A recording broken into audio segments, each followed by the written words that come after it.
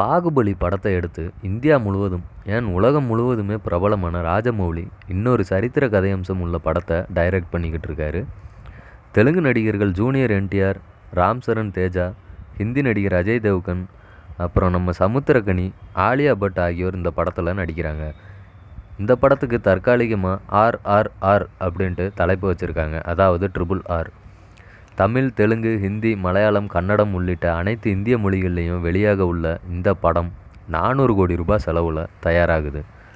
சுதந்திர போராட்ட வீரர்களான அல்லூரி சித்ராமஜு, கொமரம் பீம் ஆகியோருடைய வாழ்க்கையை மையமாக வச்சு இந்த படம் தயாராகிட்டுருக்கு.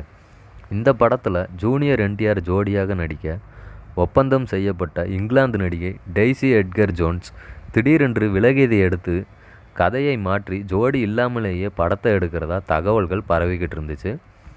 ஆனால் இந்த தகவலை படக்குழுவினர் மறுத்து இருக்காங்க. ஜூனியர் என்டிஆர் ஜோடியாக நடிக்க ஹாலிவுட் நடிகை ஒலிவியா மோரிஸ் அப்படின்றவங்கள தேர்வு செஞ்சிருப்பதாக படக்குழுவினர் அறிவித்து இருக்காங்க.